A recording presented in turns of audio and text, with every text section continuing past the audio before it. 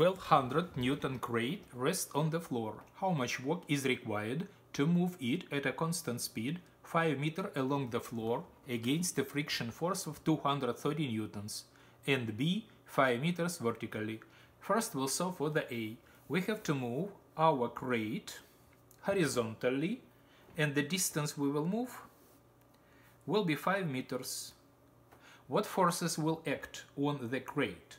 Of course, we'll have gravity force, we'll have normal force, but these two forces perpendicular to the displacement, so we don't have to do any work against this force.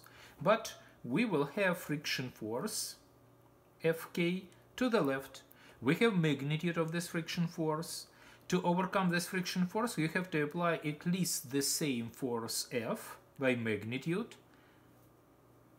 and opposite by direction as your kinetic friction force. So the work you have to do, the work done by the force F, would be our force F, magnitude, times displacement, 5 meters, times cosine of the angle between displacement and force.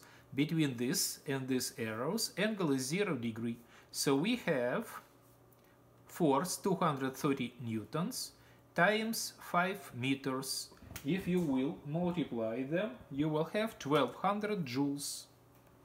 This is the work you have to do to move horizontally this crate. This is A section.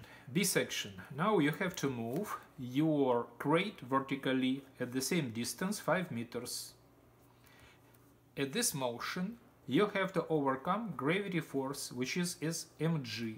If you want to move your crate without any acceleration, the force you have to apply has to be equal the mg force, but oppositely directed.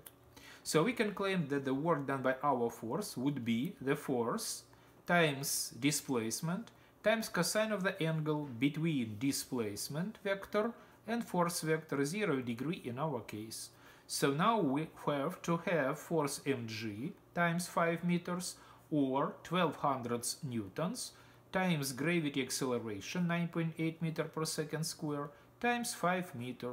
If you multiply all of these quantities, you will have 6,000 roughly joules. So this is a work done against gravity force. We solved the problem.